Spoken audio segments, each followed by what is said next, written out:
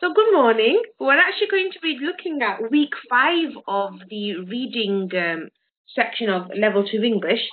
Now we're going to be looking at using reference materials. Now I've got a couple of images to show you what we're doing. I think Vivian's having audio issues. If you just give me one moment, I'll try and fix that for her. I'll ask her to dial in.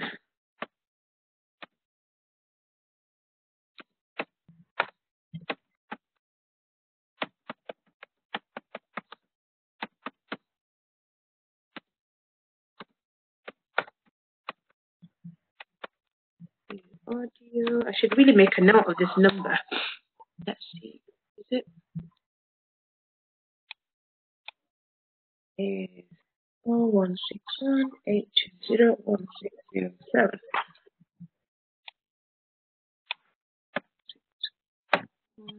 820-1607. Fantastic. Brilliant. So yeah, we're using reference materials on here. I'll just get into the PowerPoint. There's a couple of questions that I'll be asking you before we actually make a good start. But I'll go through the aims and so on first. So, the aims and outcomes for today, so the end of this session, you should be able to use some reference materials and resources like glossaries and so on here. So keys and legends and visual aids. Now, do you know what keys and legends are? No. Nope. No idea. Yeah, I'll tell you actually what they are. So, do you know when you're looking at maps or you're looking at pictures and they've got like little definitions on them or they've got images on them? So, a legend is something like a caption, a title, or a small explanation. It can be a picture, it can be a cartoon, it can be a poster. It's just something that's showing you what's going on. It might be supporting the written language or it might just be telling you exactly what it is. So it's like a mini title. A key is like a list. So if you've got a load of symbols on something, it's a list that tells you what these symbols mean. Now, the easiest way for me to show you is I just popped some images onto a Word document just to make it a little bit easier. So these are legends and keys. I'll get my highlighter out. So these are legends where it says cities under and cities over. They're explaining what these mean. And these little dots, the dot, big, small dot, big dot, the circle with a dot in it, that means a railroad. All of these are keys. So when you look at a map or when you look at an image and it's got like little images like this or little signs like this, and then it's got a thing explaining it, these are keys over here and these are legends. Does that make sense? Yeah. Yeah. So a legend is a caption or a title. So this will be like a legend here. That's a caption title. These are captions and titles. And keys are these little images, little symbols and so on. Just that we're going to be looking, we will look at it in the PowerPoint as well. I just thought it would be nice for you to know at the beginning what they mean. Brilliant. So you're going to use them to find word meanings in different text types. And so you're going to be looking at what they mean in straightforward text and what they mean in complex text. And now you should already be able to use a range of reference materials, resources like glossaries, keys, legends, visual aids, footnotes, and endnotes. Now, some of you have actually studied with me for healthcare. So when we were doing the academic research skills unit, you would have already looked at how we look at referencing, how we find different materials, and so on. So it's something similar to that, like primary and secondary. For those that haven't been in those lessons, don't worry, we'll go over it. And then you might be able to identify primary, secondary, and tertiary sources. So before we go on to the next slide, I just actually want to ask you a question. When you see a word that you don't really understand what it means, or there's a phrase that you don't understand what it means, what do you do to find out? So if I'm not there for you, you're not having a live lesson, how do you find out what a word means? What do you do? So, as a question for all of you. Dictionary or Google. Anything else? So you've got dictionaries, Google. Sometimes I'll go on my phone and I'll ask Siri what something means or what, you know, there's a million things that we can actually do. So, we've got a whole load of here. You got Wikipedia, you got dictionary, like you said. You can ask a friend. Yeah, exactly. You can use a thesaurus. Now, a dictionary and a thesaurus are quite similar. A dictionary just tells you what the word is and what its meaning is, but a thesaurus is actually gives you the word you're looking for, but then it gives you alternative words as well. Sometimes you'll look at a word and you won't understand it, but when you see a word that is similar, has the same meaning, but slightly different, you're like, oh yeah, I know that one. You look on the internet, like you said. In some texts, if you ever looked at textbooks in high school, college, and so on, or when you go into university, you'll see that at the bottom of them, they'll have footnotes in them. So little notes at the bottom. You'll have glossaries, and then you can also look at the key. So these are some things that you would do.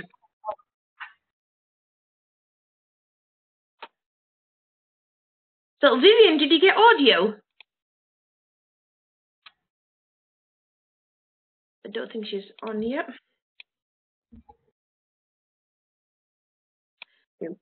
So in text references, what you're going to look at is a text normally has a lot of consistent features, things that you'll come to know to be normal. So you might be reading a book or a textbook. In all these, you'll see that there's a glossary of terms. There's a legend or key. There's visual aids like pictures, graphs, charts. There can be footnotes. So who knows what a footnote is? Where are they normally? Just think of the word foot. It's at when you have a piece of writing, it's at the bottom of the work. Yeah?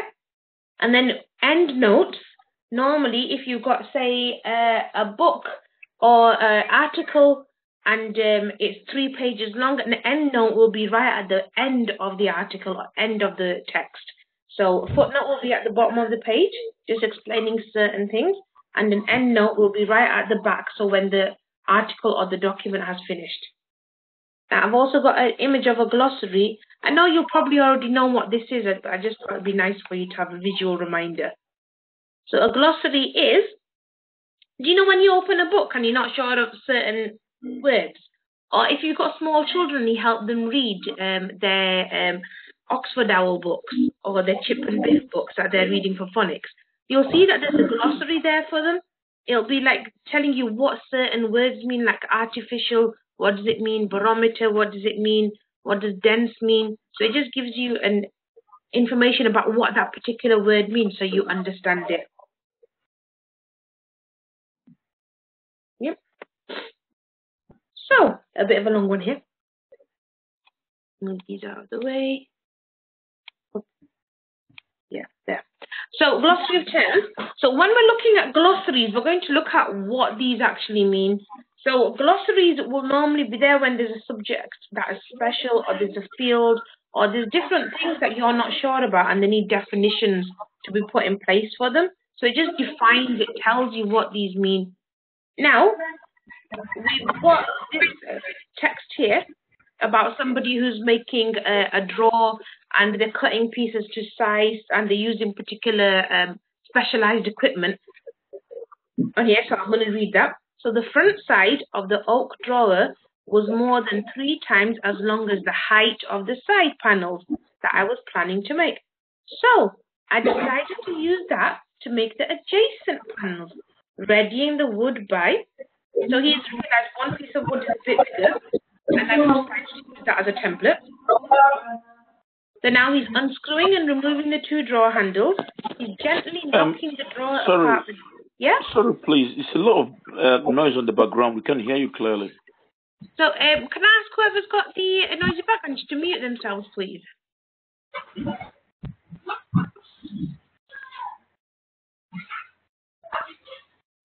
So I'll just go through and see who it is.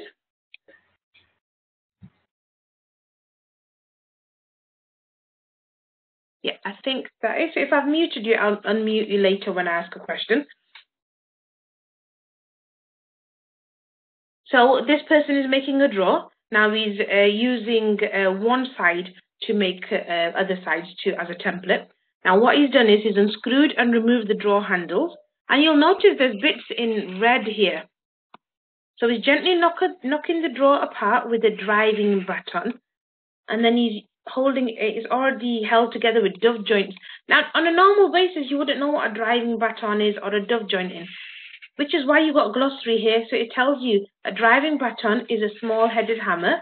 A dove joint is interlocking joint, where it's just pieces of wood that lock together like a jigsaw. And then he's got a mason square. So I wouldn't really know what a mason square is either, so it gives you that in the glossary. So a mason square is a tool for marking straight lines and right angles. Now, in this text, they've highlighted these words that you might not be aware of on a normal day-to-day basis, unless you do a lot of building work or you know someone that does a lot of it. So, and it's showing you that the explanation here is right next to it in the glossary. So sometimes the glossary will be right next to your text, or it can be right at the end in the back pages.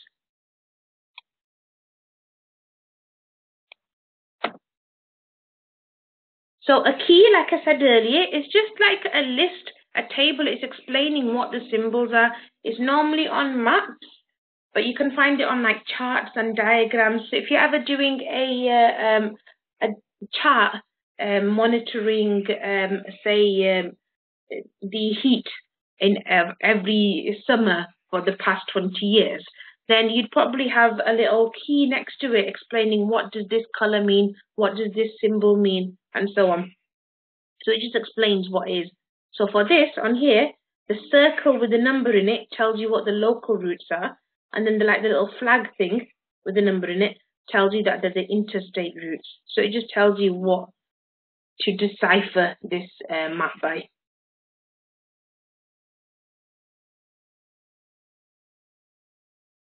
Okay, so text normally they'll have visual aids with them as well. So you might have, to be honest, you probably would have already seen this, where you read a piece of text, and even in the homework that we've done over the past few weeks, even last week where we had an article and it was about a footballer, and there was a picture to go alongside it to show us who the footballer is. It had an image of him. So you'll always have an illustration just to reiterate, just to sort out what you're actually looking at. So this text here is, I'm going to read it. So it's about a man who's decided to get a little bit more healthy. So riding coast to coast in 3 days with Alan Smithwick. Now he's called Alan Smithwick. He's talking about himself. So he's aged 40, overweight and single. I decided to turn my life around. A work colleague suggested getting in training to do the annual Sussexonians 104-mile 3-day trip from Whitwood in Essex to Winchelsea on the Sussex coast. Now the route, as pictured on the right, involved a mix of rural beauty and London chaos. It was to change my life. So he's talking about how he's getting healthy. His colleague has told him to do this route, which is 104 miles over 3 days. And he saw that it's a beautiful route. Some of it was really nice and picturesque.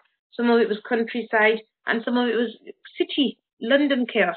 So he's shown that you can have a piece of text, and to make it a bit more interesting so you can relate to him, you've got this image to go alongside it.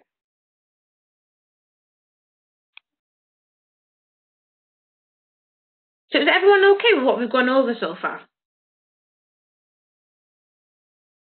Yep. Yeah. Yeah, we are following. Yeah. Right. So we've got footnotes. So remember, footnotes actually come at the bottom of a page. So you might have had a piece. When some of you have written assignments for me, you'll see that there's an option where when you're writing your Word document, you can add in footnotes. Now in that footnote, you might have put your name in, and you might have put down the unit that you're doing. For example, if it was Ben that did it, he might have put Benedict, academic research skills, or Benedict, person-centered approach. So just to show me that this is his work, so I can identify it. So it's got that extra bit of information just at the bottom of a document.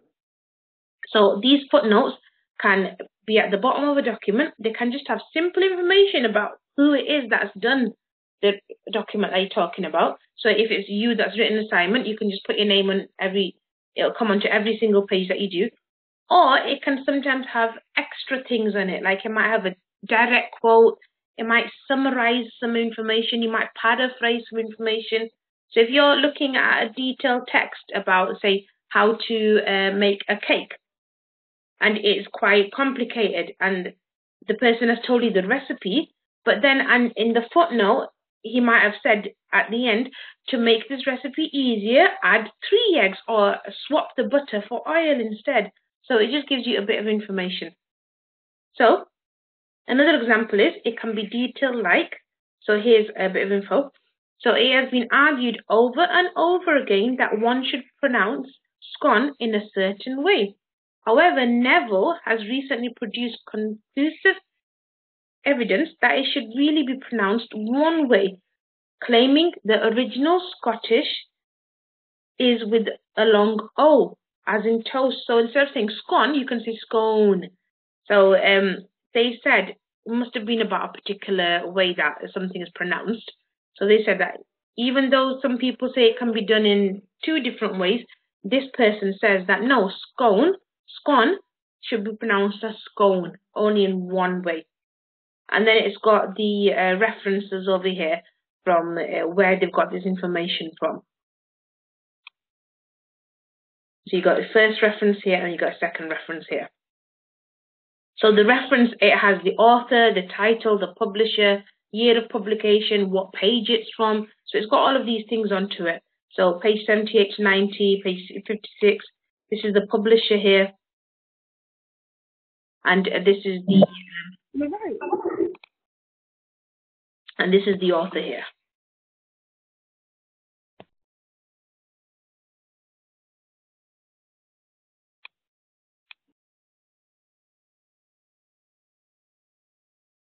Yep. Okay. Sorry, let me just get rid of these highlights. There. So endnotes are again like footnotes, but they actually come at the end of the text rather than at the bottom of the page. Now, what will this happen is normally it'll be at the end of like a college or university textbook is where you'll normally see them. They normally have a lot more detail than footnotes. Footnotes are like 1 or 2 sentences or a small bit of information, but an endnote has extremely highly detailed information in it. It can be lots of pages, it can have lots of references, and the notes are quite long. So it's normally authors that want to just go over a bit of information to summarize, to give you a bit of references, a bit of their own opinion. They can put that into endnotes. So footnotes at the bottom of a page, endnotes right at the back of when the text is finished. And then we've got types of reference materials and resources. So, again, on this, they're already pre-matched, which is a bit of a pain, but we'll go over them. So, for example, if we're looking at this, we want to know, is it a footnote? Would it be in there? Would it be in the glossary? Would it be a visual aid? Would it be a key? Or would it be a footnote, which is a direct quote? And then this one would be paraphrased. So, a ferrule protective cover on the end of a walking stick. So I don't know what that means. So what does ferrule protective cover mean? I know what a walking stick is. I know what a cover is, but I don't know what this is. So obviously it would be in the glossary. So that is where I would find out what this word means. The next one is the rise in crim is proportional to the increase in poverty. So obviously they've abbreviated this. They've not talked about why they've abbreviated it. But this is a direct quote because you can see the speech marks there, the inverted commas. So that would be a footnote, but it's a direct quote. And then this here, what is this?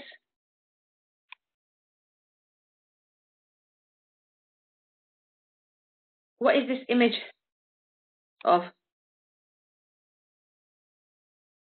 Can you guys see my screen? Yeah, that should be a key. Yeah, it's a key. Because it's got all these symbols here. It's got a P, a D, a W, and then it's telling you exactly what these things mean.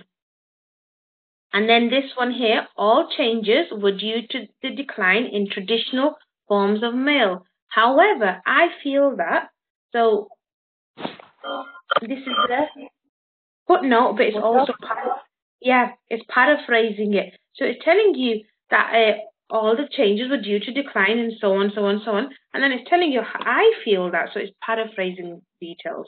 And this one at the end, easy, it's just a visual aid. It's just there to give you, you might have had a document about different charts and graphs or statistics, and this is just letting you know, visually giving you some clarity.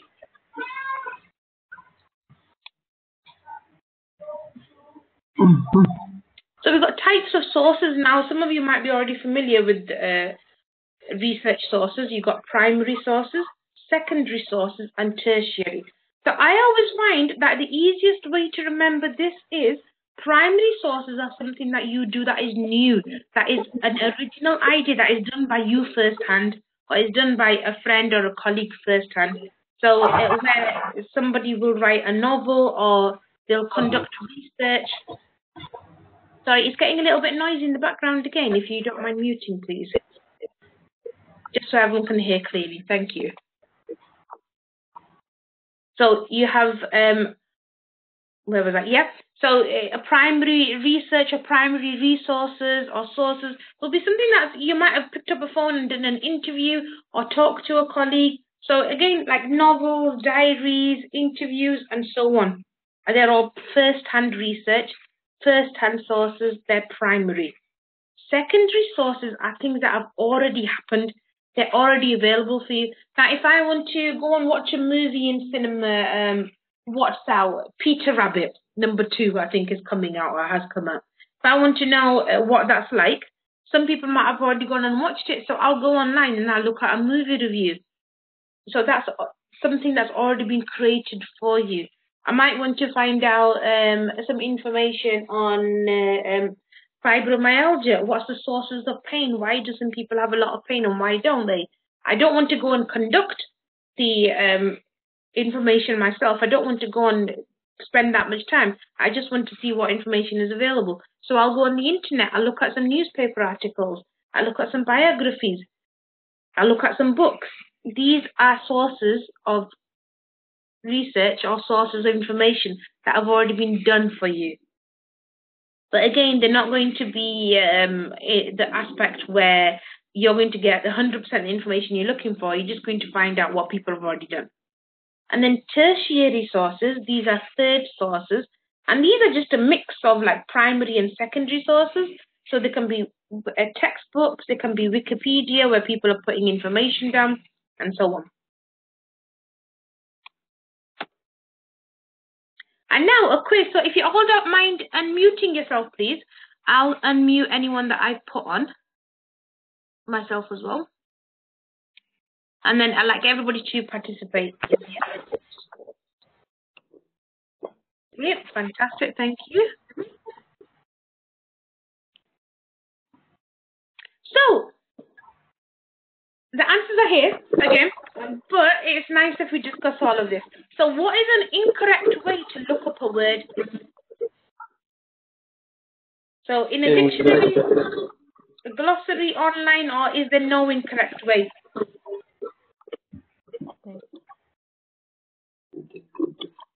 B. Yeah, there is no incorrect way. You can look up a word any way you like, yes. Because you could ask a friend, you could do any of these things that are here. You could go in a dictionary, glossary, online, whichever. They're all correct ways. As long as you're finding out what that word means, there's nothing incorrect. So which of the following is not a reference tool? So key, footnote, backnote, glossary, or endnote. So which is not a reference tool? Yes, see, there's nothing called a backnote. We call it an endnote, so it's never called a backnote. So what are you most likely to see? Where are you most likely to see a glossary? So will you see a glossary in an instruction manual, an email, a newspaper article, or an advert? Instruction manual. Yeah. So have you ever had one of those units that you might have gone to IKEA and bought, or Argos and bought, and you have a big instructions and it shows you what tools are there, but then it has a little glossary showing you that A is this Allen key, B is this fruit. It has keys and glossaries inside there as well. Brilliant. So look at this glossary over here. Let me just see if you can. I know some of you might not be able to see my highlighter, but look at this blue box. Yeah. Over here. So we're going to look at the glossary of terms for the rules of chess. So which below is an abbreviation? Are we all okay with what abbreviation means? Yeah. Yeah? Could somebody explain to me what abbreviation means? Make it small, I think. Yes, well done. Yeah, it's where you're getting a word and you're cutting it down, you're making it smaller. So you've got back rank, bullet chess, KT, mobility, and skewer. Which one is an abbreviation? C. Yeah. So KT means, if you look over here, KT is short for knight. Brilliant. Well done, everyone.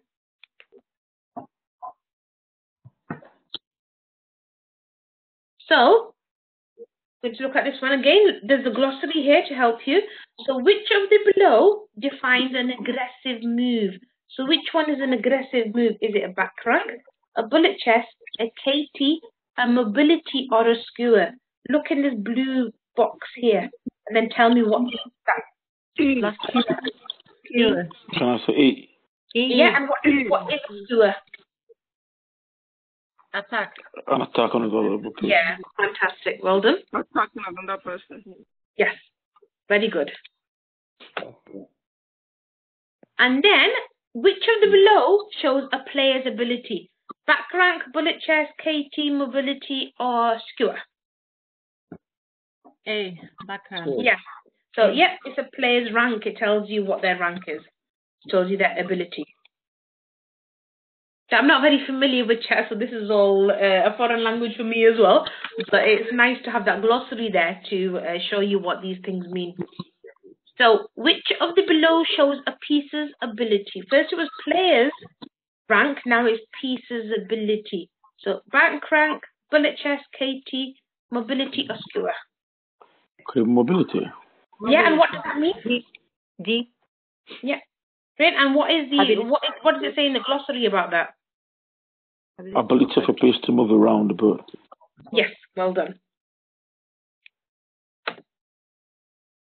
And then if you saw this symbol on a map, what do you think it would represent? Do you think it's a mosque, a hospital, a reserve, or a historical interest place? I'll say historical interest, I'm not sure. Yeah, it is a historical interest. Now, when you're doing your tests, don't worry if you get something like this, because you will actually be given a key of what these symbols mean. If you're shown anything about a symbol, they'll give you a key, like what we had, something like that glossary on the side. It'll be a box and it'll show you the picture and it'll tell you what it actually means. So if it's a circle with a dot in it, it'll tell you what that means. If it's a triangle, it'll tell you what that means. Whatever the image is, it will explain. So just make sure you reference to it. Make sure you pay attention to what that key is. Okay.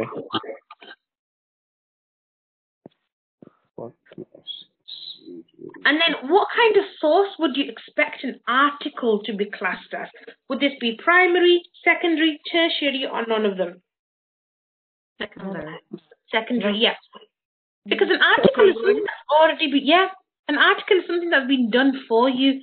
So it is, it's a secondary piece of information. If it's you writing that article, you conducting research for it, then it'll be primary. But if it's a newspaper you picked up and it's telling you about the restrictions that were meant to be taken off on the 21st of June, but now there's the 17th of July, that's secondary piece of information. You're gaining information from someone who's written it down.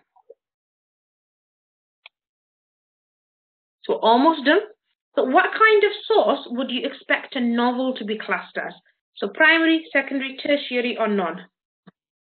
Secondary. Yeah, secondary. So I loved reading the Harry Potter books, but that's not, and it's none of my work. It's me reading everything about her imagination. All that J.K. Rowling has done in that book. She's put down her own world, her own imagination. It's straight from her head. It's straight from her brain. So everything that's written in it is secondary information. Is what she's decided to put in. So today, hopefully, we have been able to use reference materials. You'll get an understanding of what glossaries are, what keys and legends are. You'll know what visual aids are when you're in your test. This lesson should hopefully have helped you to understand that when you've got a glossary, or when you've got a key or a legend next to you, or when you've got a picture next to you, pay attention to them, look at them, see what they're saying, just glance at them, and it'll help you answer the questions that you're going to be doing. You'll be able to use them to find word meanings in different types of text, so you'll know what a particular word means. Like I didn't know what a ferrule cover was for a walking stick, and it just told me on the other side in the glossary. And then you should be able to use a range of reference materials, resources. You should be able to use glossaries and all of these above items, keys, legends, pictures, footnotes, endnotes, to support you when you're reading and writing. And you hopefully will be able to identify what primary sources are, what secondary sources are, and what tertiary is. So a primary is research that is conducted fresh. It's first-hand surveys, phone calls, interviews, and so on. Secondary is things that have already been done for you, like when you go on Google, when you go on Wikipedia, when you read a book. And tertiary sources are things that are primary and secondary. They can fall into both categories. So I want to show you the homework on here. Where are we? Activity 1. Oops, that's not activity 1. Skip past it a few times. There you go. So you got these 2 pieces of homework. This one is quite a nice short one. So you're just going to look at this map and you're going to answer the questions. So there's a map here. You've got a key here, and it will tell you, so what is St. Frida's? Tell me what St. Frida's is. And it should, on the map, it should help you. Can somebody tell me what St. Frida's is on here? If I highlight it for you. The hospital. Yes, exactly. So what can be found off Moorside Street? So if you look, find Moorside Street on the map, and you'll tell me there's a key here. On the right, on the hospital. Yes. So it's not asking you where you can find. You're asking what is on Moorside Street. Oh. So we've got something. So if we look at Moorside Street. Yeah. Yes. So there's Moorside, and there. This is telling you that it's a historical site. See, it's quite nice and easy. These are the type of questions you'll have when you're doing your tests. So it's just making sure you read the questions properly. So it's not asking you where is Moorside, just what can be found off. So just make sure you read them properly. Read them twice if you have to make sure that you've got the right thing. And then just reference it all over here. So that's the first activity. We've got 2 activities because they're not long. And activity 2 is a bit of reading for you, but from the quality of work that I've been getting, you're going to be perfectly fine with this. So you're going to read this information here, and it's referenced over here as well for you. And then you're just going to answer the question. So who claimed the increase in funding and activity in Kazakh archaeology? What is the Ministry of Cultural response? So read through it twice if you have to, highlight it. What I always say is, before, this is something that I always do now. Whenever I'm in a test or whenever I need to read something for information to answer questions, I will actually read the questions first. So when I know what the questions are, then I can go back and read the information, and then it helps it set into my brain, oh, this is what I was looking for. So it gives you a good idea, and then you can go back for each question and go from there. Now, another rule that they do in these tests is, from all my time in looking at these tests, is they'll do it in order. So the answer for number 1 will be first. Answer for number 2 will be second. You know, they'll follow on. They're not going to be like, this is the last paragraph and this is the first paragraph. They normally follow on in the order, just to make it simpler for you. So these 2 homeworks, I've already emailed them to everyone. I've added Ben and Vivian on as well to my email list, so you should have those also. Yeah, I got it. Did you get it? Fantastic. Yeah, I did. Yeah, brilliant. Fantastic. Yeah, I emailed about an hour before. I think so. If you just excuse me for one moment.